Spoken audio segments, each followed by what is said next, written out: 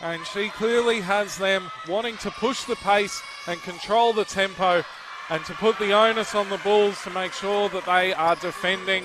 To force that pass somewhere else other than the guard or the roller's hands.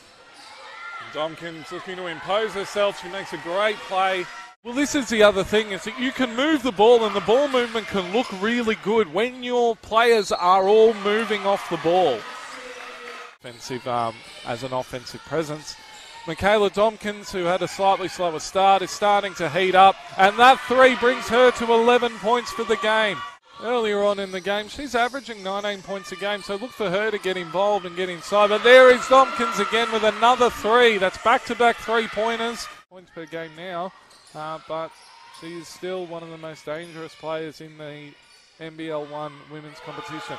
And right on cue, Leilani Mitchell. Pass back here to Mikaela Dombkins, I believe. Leilani Mitchell with the fadeaway. Oh, that was even more picturesque than I could have scripted.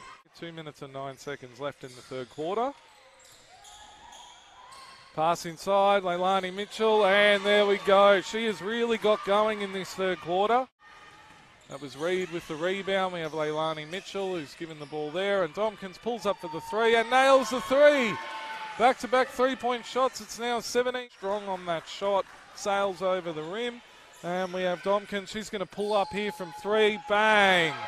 And there we go. There's another three-point shot. And we're seeing Hannah Griffin in at wearing the number 4 for the Sydney Comets team for the first time.